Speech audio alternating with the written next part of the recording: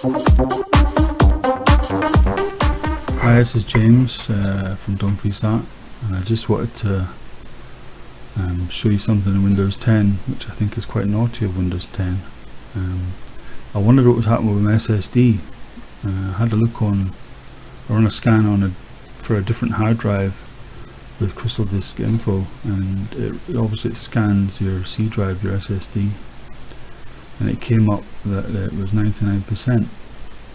I don't know if it's got anything to do with Windows 10, but it was 100% for ages, and since I got this Windows 10 it might be coincidental, I don't know. But anyway, I thought to myself, why is it doing that? And I thought it could be defragging. It might have not taken my Windows 7 settings over into Windows 10, and it hasn't.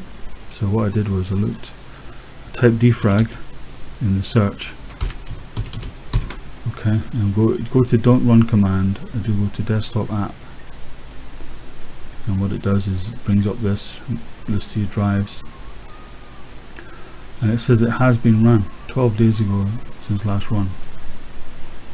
Okay, and I didn't think that was very good, so I don't think it's a good inclusion for Windows 10. But anyway, I've turned it off now. Let's go to this button, it says turn on there, but I don't want to do that. I've already turned it off. That's what you have to do with Windows 10. You have to go in and turn off this defragment. I hope this has been useful. Catch you later.